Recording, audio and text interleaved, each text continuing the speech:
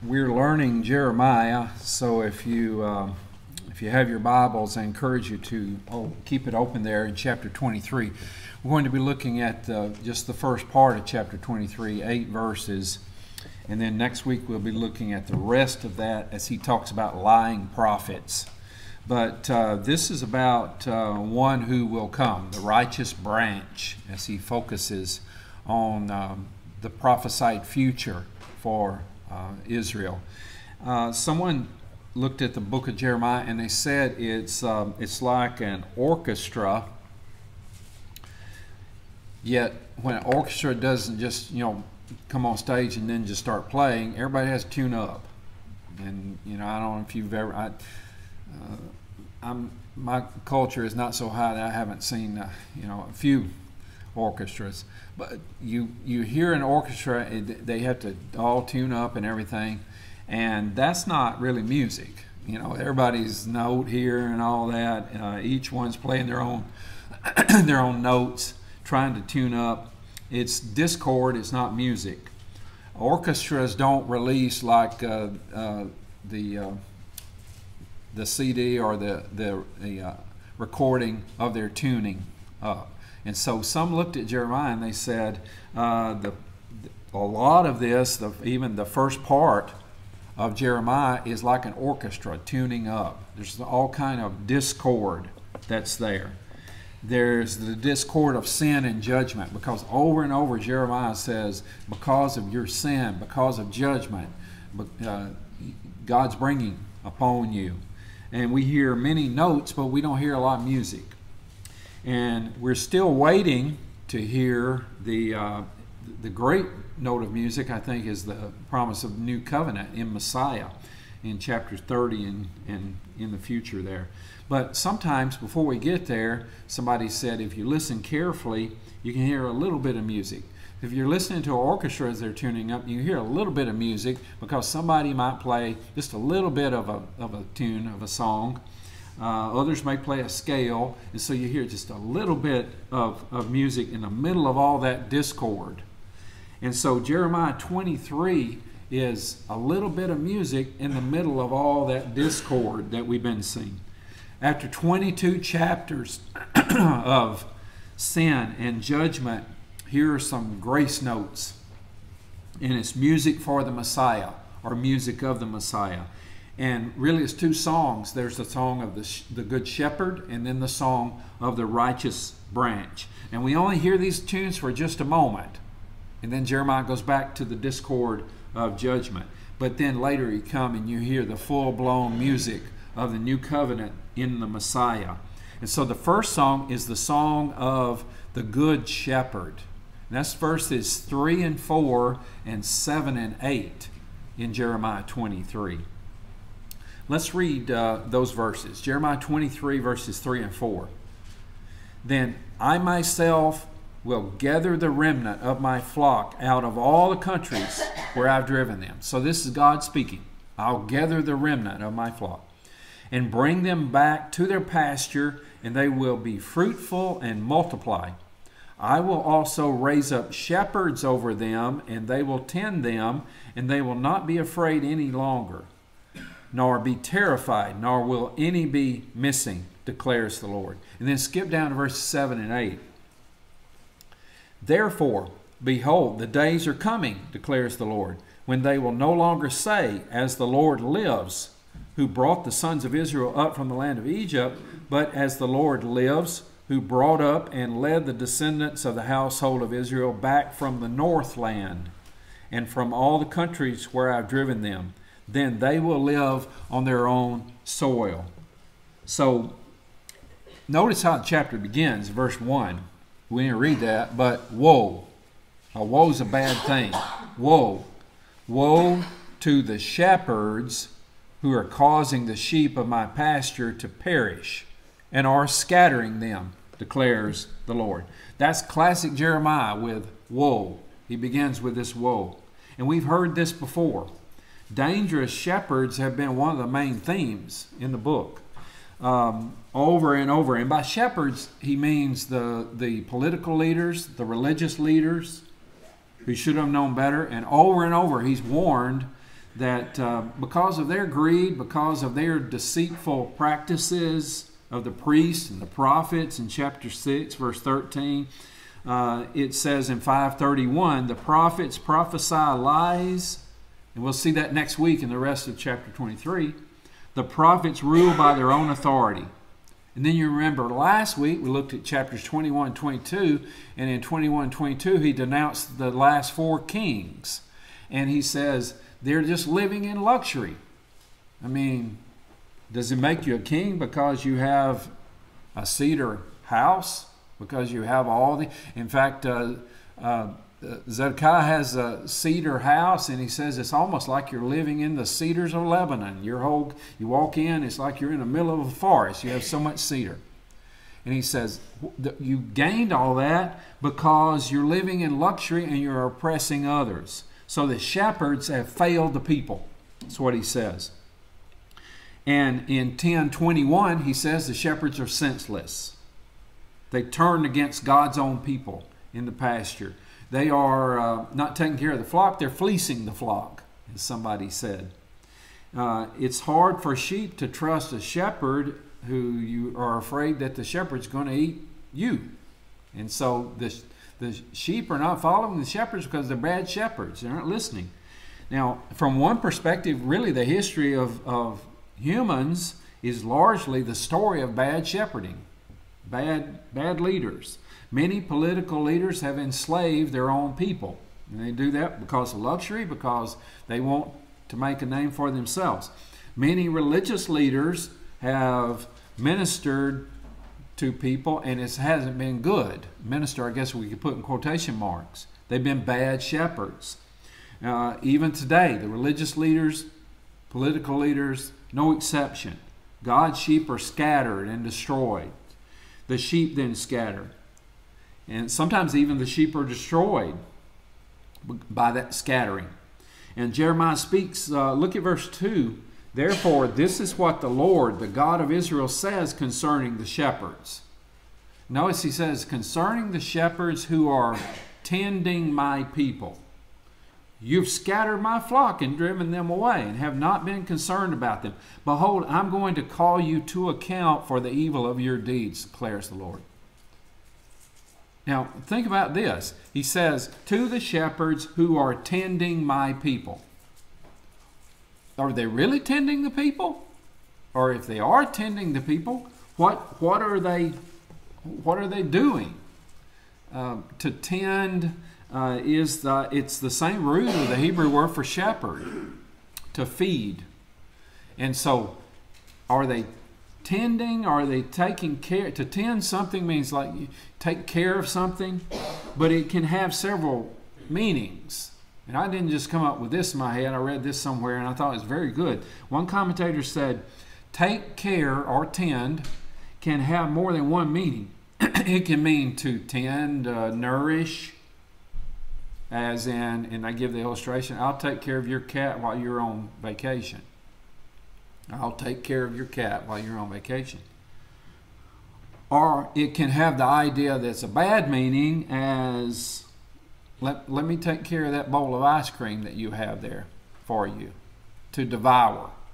And so the shepherds who are taking care of the people, they're not really taking care. They're taking care of the people all right, but they're devouring the people. Because of the way that they're taking care of the people, God said judgment is coming upon you. And when the sheep are destroyed and scattered, the shepherds bear some of the blame. They don't bear all the blame, but they bear some of the blame.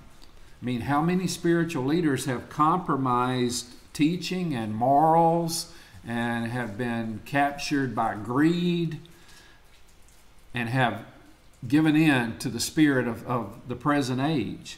How many sheep have been scattered because of bad shepherds? They've been driven away. Sometimes shepherds are more like wolves. And so God says judgment's coming. Now God loves the sheep of his pasture, and so he keeps an eye on the shepherds. The shepherds are to be held accountable for their shepherding. If they don't take care of God's people, God will take care of them, in a sense. And that's not a good thing. Like verse 2 there, he says, behold, I'm going to call you to account for the evil of your deeds, the way that you have tended the sheep.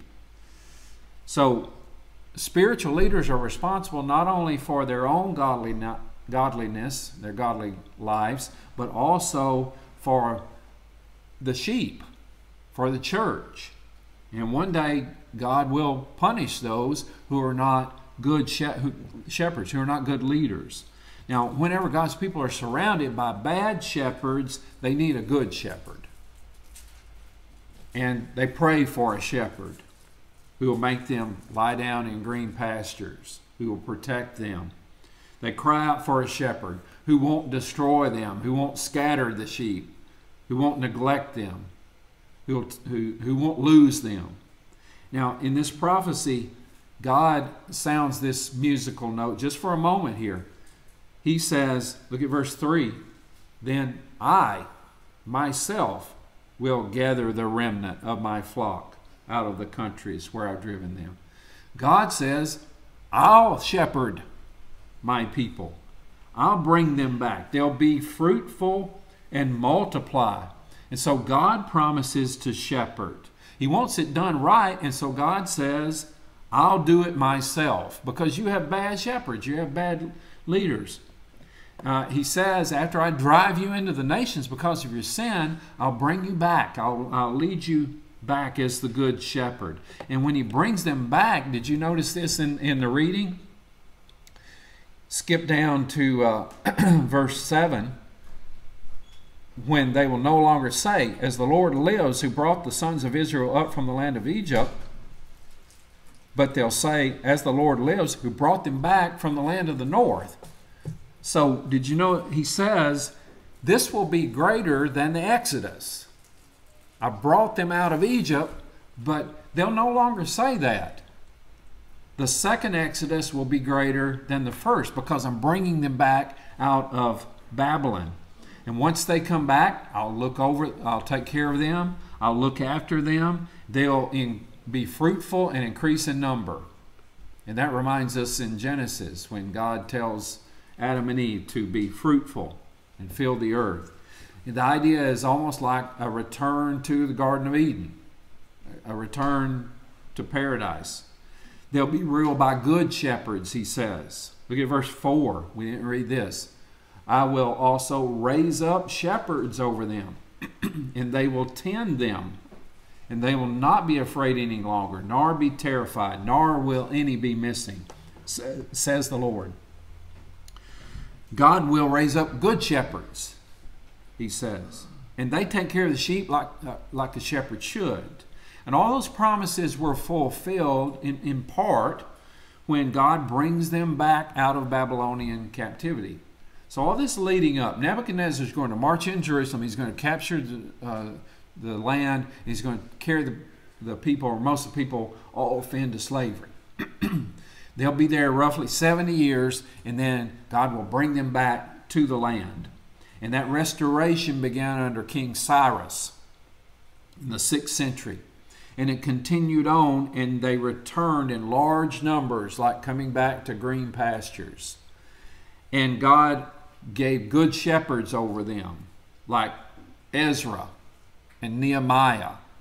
And then if you look in the books of Ezra and Nehemiah, you have a long list of names of those who returned. It's a complete list. And that's to show God's promises came true. I'm bringing the people, the sheep, back into good pastures, and I'm giving them good shepherds. Now, as we read this, God says, I myself will shepherd the sheep. And as we read that, we can't help but think from reading the New Testament about Christ, who is the good shepherd. And that's what he said in John 10, in verse 11, also verse 14. The shepherds of Christ's day, the religious leaders, weren't taking care of the sheep. Even Christ said they're hirelings. You pay them money, then you do the job. If a wolf comes, danger comes, they say, I don't get paid enough for this. And then they run. And Christ says, I'm the good shepherd, and I lay down my life for the sheep. And so what he's saying when he says, I am the good shepherd, he's the shepherd of Psalm 23. He's the shepherd here that is mentioned in this text, that God is the shepherd. He's saying, I'm God, and I'll shepherd the people. In John 10, verses 3 and 4, his sheep listen to his voice. He calls his own sheep by name. He leads them out. When he's brought them out, he goes ahead of them. And his sheep follow him because they know his voice. They're following the good shepherd. And as the good shepherd, he's placed shepherds over his people, over the flock. He appointed the 12 apostles, like Peter. Jesus commanded him, and he says, feed my lambs, in John 21. And then when Peter was approaching death, Peter says, I'm passing the responsibility of shepherding as God has done, and there are shepherds, elders among God's people. And so Peter says, 1 Peter 5, verse 2, be shepherds of God's flock that's under your care, serving as overseers. And so Christ is the good shepherd. He takes care of the sheep. And so here in this text, we hear this note, musical note, that in all the discord, it's the musical note of the good shepherd that's coming. Now, when the shepherd or the sheep come into the pasture, there is this righteous branch, this righteous ruler who rules over them. And he's the same one as the good shepherd. This is Jeremiah's second melody. Now, I know Kent read this, but let's hear this again. Jeremiah 23, verses 5 and 6. Behold, the days are coming, declares the Lord, when I will raise up for David a righteous branch, and he will reign as king and act wisely and do justice and righteousness in the land. In his days, Judah will be saved, and Israel will live securely. And this is his name by which he will be called, the Lord our righteousness. Notice it's to David. Whenever David is mentioned in Scripture, we need to listen, because God said that Messiah would come in the line of David. Look back at chapter 22 as he denounces those four kings. And in verse 30, he says about Coniah, in verse 28, he says, write this man down as childless. No man among his descendants will prosper, sitting on the throne of David or ruling again in Judah. Now, God had made a promise in 2 Samuel 7, where David, he says, David wanted to build God a house, and God said, I'm going to build you a house. I'll build you a dynasty. And so Messiah will come through the line of David. God promised to keep this dynasty. But here he says, it appears he is saying, there's nobody of this man's descendants, the line of David, to sit on the throne. Is God going back in his promise? No, what he's saying is, you're not going to be involved in this, but somebody else will. But God kept someone in the line of David. And so when Messiah comes, he's an offshoot. He's a branch from David's family. He's a branch off that tree of David. Isaiah made the same promise in Isaiah 9, where he calls him Wonderful Counselor, Mighty God, Everlasting Father, Prince of Peace. And he says this son will be on David's throne and over David's kingdom. In Isaiah 11, verse 1, a shoot. A shoot's just like a little, you have a stump and this little shoot. A shoot will come up from the stump of Jesse. From his roots, a branch will bear fruit. Jesse is David's father. And so in David's line, this little shoot's coming. This one in the line of David. And that's why the Gospels, Matthew, Mark, Luke, and John, point to Christ in the line of David. And that's why two of the Gospels have a lot of space given to genealogies in the genealogy of Jesus, because it's showing he's in the line of David. If Jesus is the Messiah, then he must be of the house and the line of David. in the genealogies, it's not just a list of names. It's showing Jesus is in the line of David. That's what God promised. And so this is the melody, the song of the righteous branch. Now notice what he says here about this branch. He says that he will, in verse 5, reign wisely. He will reign as king and act wisely. He will reign wisely. He'll follow a wise policy. This Messiah, this righteous branch, will reign in a wise way. And that's what we find in the teaching of Jesus. He's the wisdom of God. He's the wisest teacher that's ever lived. He says about the righteous branch that he will be a just king. He'll do what's just and right in the land. He'll pull down the proud and the arrogant. He'll lift up the poor. He'll stand up for those whose justice has been taken away from them.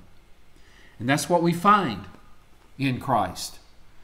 On the day when he comes to judge the earth, he will gather his servants to be with him forever, but he'll turn his back on his enemies and cast them into outer darkness. I mean, in this life, justice is not always served. Sometimes people get away with things and can pay off judges or whatever. We hope and we pray and we are to do all we can do that justice is always done. But it's not always done because we live in a world where sin affects this. Yet, when Christ comes again, there's nobody that's going to get away with something that's unjust because he is a just king. He's a just ruler. He will also be a king that will save or rescue. He'll save his people. Look at verse 6. Israel will live securely because Judah will be saved. He will keep them safe from danger. I mean, you think about after all the horror of an army marching in and taking your land, and in Kings it talks about how bad it was. I mean, there were mothers who were eating their sons. All the horror of war. And your land's just destroyed. Just everything, I mean, burnt down, and you're just trying to, you don't know what each day will bring. But this righteous branch, the Messiah, will bring peace. The nation will return to peace. And he will not only bring justice, he will be righteous and just. And so, look at verse 6. His name, this is his name. The Lord, our righteousness. That's the name he'll be called. The Lord, our righteousness. Now, Jeremiah several times makes plays on names and on words. A righteous king is what the people needed because they didn't have a righteous king. The last king before they go into slavery was Zedekiah. The Hebrew word for righteous or righteousness is tzedek or zedek. You spell it in English Z-E-D-E-K. Or you can add that T on there. It's tzedek. But that's a part of Zedekiah's name, righteous. Well, he was anything but righteous. They needed a righteous king because Zedekiah was not righteous. 2 Kings 24 verse 19 says, he reigned for 11 years. You have a king for 11 years. And 2 Kings 24:19, he did evil in the eyes of the Lord. Jeremiah prophesied judgment against him. God warned him. In chapter 34, verses 2 and 3, he said, I'm about to hand this city over to the king of Babylon. He'll burn it down. You, that's you, King Zedekiah, you will not escape from his grasp, but will surely be captured and handed over to him. And then he says this, you will see the king of Babylon with your own eyes. And that's got to be terrifying. The king of Judah will see the king of Babylon with his own eyes. And he was. He was carried to the headquarters, to the camp, and he saw Nebuchadnezzar, and he was brought in bronze shackles, and he saw Nebuchadnezzar, and he saw him, but he didn't see him for long. Because if you remember this, the last thing he saw before his eyes were gouged out was the murder of his sons. So they murdered his sons and then gouged his eyes out and then carried him into slavery. Zedekiah wasn't righteous. And so the people of Jeremiah's day were looking, they needed a righteous king, one who's wise, just. And instead, they have Zedekiah.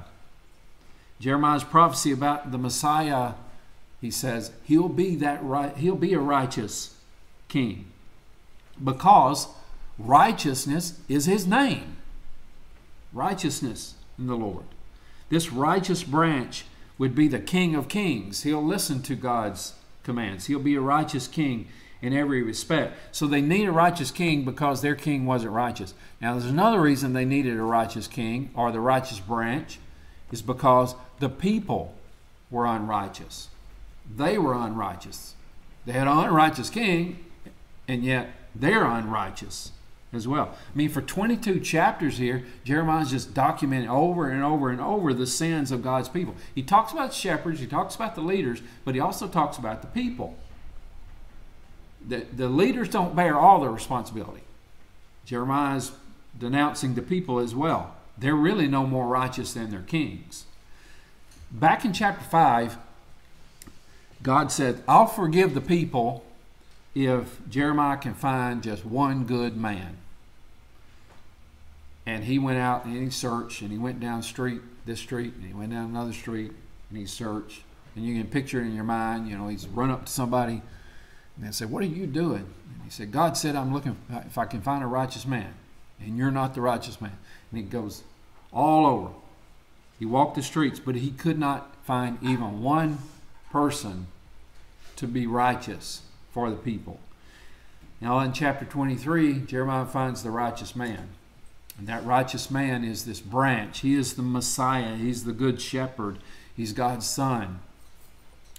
And beyond Jeremiah's comprehension, this righteousness of this person could belong to the people. Now, all these prophecies, the good shepherd and the righteous branch, are fulfilled in Christ as the Messiah.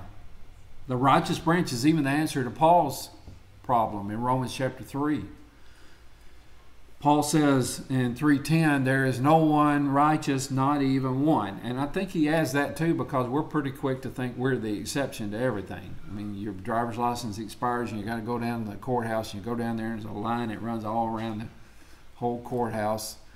And you want to run up there and tell the person and say, yeah, I'm just here to get my license renewed. And they say, well, so is everybody else. Go get it at the back of the line. We're not the exception. And Paul says there's no one righteous, no, not one. You think you're the exception, you're not the exception. There is no one who understands, no one who seeks God. All have turned away. They've together become worthless, Paul says. There is no one who does good, not even one. And that doesn't mean occasionally doing a good deed. Sometimes we do. But who is the one who constantly does good and never evil or bad? Paul reached the same conclusion Jeremiah reached. There's not even one righteous person. And so that's a problem. What's the answer? What's the hope? I mean, if you're not righteous, I'm not righteous. No one. In Jeremiah 3 or in Romans 3 verse 21, but now a righteousness from God apart from the law has been made known, to which the law and the prophets like Jeremiah, testify. And that's Christ. He is that righteous one. He's the good shepherd. He is the righteous branch in the line of David. And the good news is he did this, he died for us. So we can have that right standing with God. Paul argues in Romans, it's not by how good you can do, because you can't do enough good. It's by putting your trust in what he did. That's how you can be in a right standing with God. So we're going to sing the Invitation Songs 380, Just As I Am.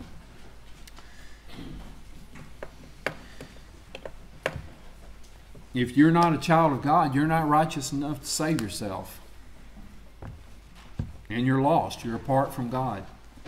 But the good news is, the righteous one, the branch, the good shepherd, laid down his life so that we can be right with God. And he calls us to turn away from sin and to turn to him in living faith, confessing his name, being baptized, being immersed. We die to sin, that we're buried, we're raised up a new person, to follow the branch, to follow the good shepherd. And so if you haven't done that, we're praying this morning that you'll see the tremendous importance of that, and you'll do that today. We're here to help you in any way that we can. If you've wandered away and you're living in sin, we call you back. Put your trust once again in the Good Shepherd. Put your trust once again in the righteous branch, in the Messiah, in Christ, the Son of God. And so we're here to help you in any way while we stand, while we sing.